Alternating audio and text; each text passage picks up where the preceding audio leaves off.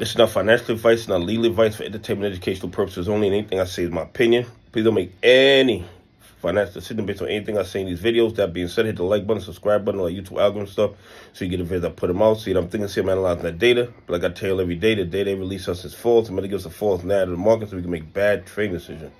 Listen, Congressman Davidson from Ohio introduced a bill to get rid of Gary Gensler.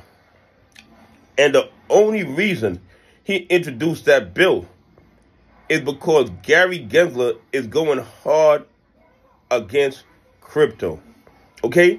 They have no problem with Gary Gensler not policing the stock market. They have no problem with these hedge funds robbing retail investors and pension funds every day.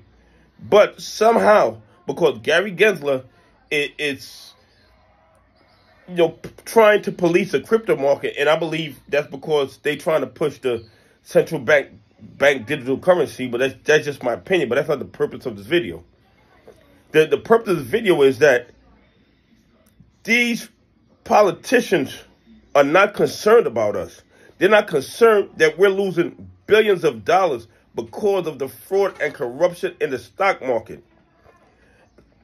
Do I believe Gary Gensler should be ousted? Yes, I do. But not because of his aggressive approach to the crypto market, because he fails to police the stock market. Everyone knows the fraud and corruption that's going on with AMC, GME, and the other meme stocks. Everyone knows about the dog pool abuse. Everyone sees AMC on the threshold list, taking off the threshold list, and nobody bought any shares. And somehow, nobody goes to jail. Nobody's fined. So should Gary Gensler be ousted? Yes. Should he be ousted for his crypto aggressiveness? No.